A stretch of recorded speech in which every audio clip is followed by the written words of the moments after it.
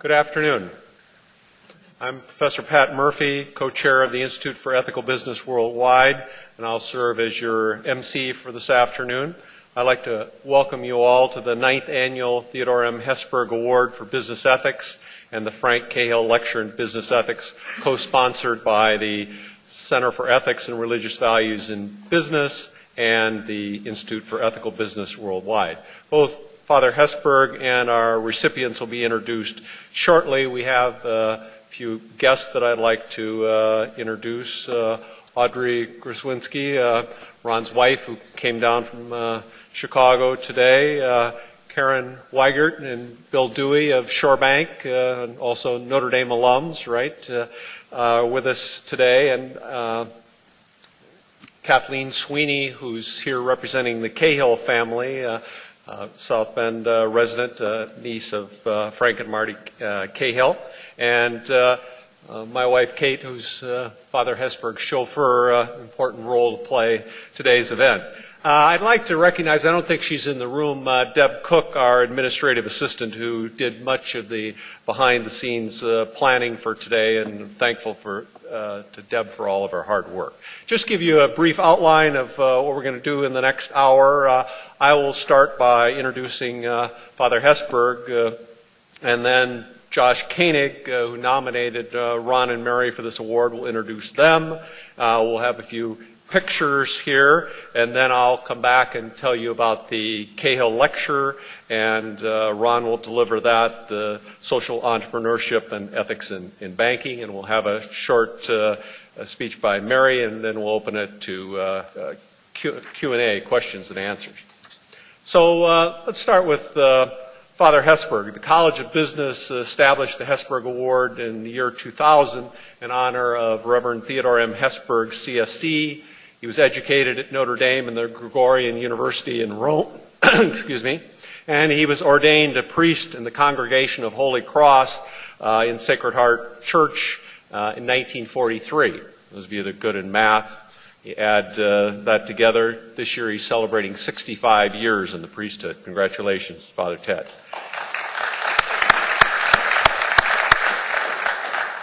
At the age of 35 in 1952, he was named the 15th president of Notre Dame and served in that capacity for 35 years until 1987. Since then, Father Ted has assumed his role as president emeritus and continued to serve Notre Dame as a senior spokesperson and goodwill ambassador.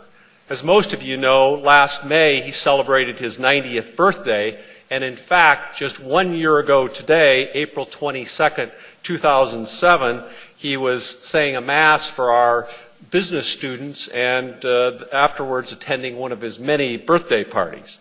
Since Pope Benedict was just in the United States, I think it's appropriate to mention that Father Ted has served 4 popes in his distinguished years, 3 as a permanent Vatican representative to the International Atomic Energy Agency.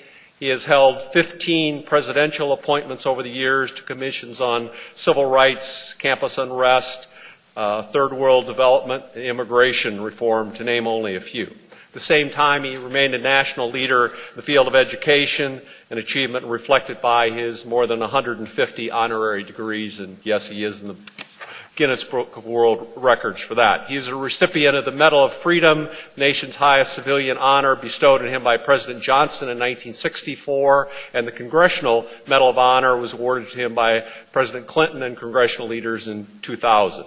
In sum, he is considered by all to be one of the most influential figures in higher education in the 20th century. As many of you probably do not know, he was asked to sit on the board of directors at Chase Manhattan Bank by David Rockefeller and was the first priest to ever sit on a corporate board. As he tells it, Rockefeller assured him that he didn't expect Father Ted to learn high finance or become an expert in it, but become the conscience of the board. And Father Ted has also been a confidant to many business leaders over the years. So it's appropriate that we recognize his leadership, service, and integrity with this award. I'd like to end with one of my favorite quotes of Father Ted that I think relates very closely to our recipients today. He said, "My basic principle is that you don't make decisions because they are easy. You don't make them because they're cheap. You don't make them because they are popular. You make them because they are right. So I'd like to call up Josh Koenig, who will introduce and who nominated Ron and Mary to properly introduce them, and we'll continue on. Josh?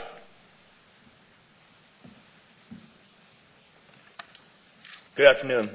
Today I have the honor of introducing two individuals who are truly deserving of the Father Theodore Hesburgh Award, Ron Grzywinski, the chairman of ShoreBank, and Mary Houghton, the president of ShoreBank. Our purpose today is to recognize and honor the work they have done in revitalizing economically disadvantaged neighborhoods and making the dream of business and home ownership possible for many people in those areas. ShoreBank began operations back in 1973 when Ron and Mary, along with two other entrepreneurs, purchased the South Shore National Bank in Chicago. The owners of the bank wanted to sell because of the quickly changing social-economic conditions on the south side of Chicago. The community was transitioning from a middle-class community to a troubled, poverty-stricken community. At the time, economists and many others predicted that South Shore would become one of the worst slums in Chicago within 5 years.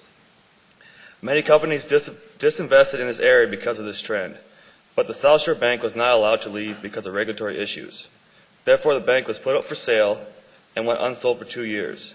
No banks or investment firms believed the bank had any chance of profitability because it was in a failing neighborhood.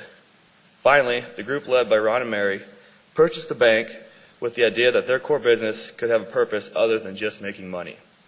They believed that an effectively run commercial bank could restore and strengthen neighborhood economies and be profitable as well. Because of this belief, they decided to take a chance and invest in a struggling neighborhood, and it paid off. The community of South Shore was revitalized, and the foundation was laid for the future success of ShoreBank.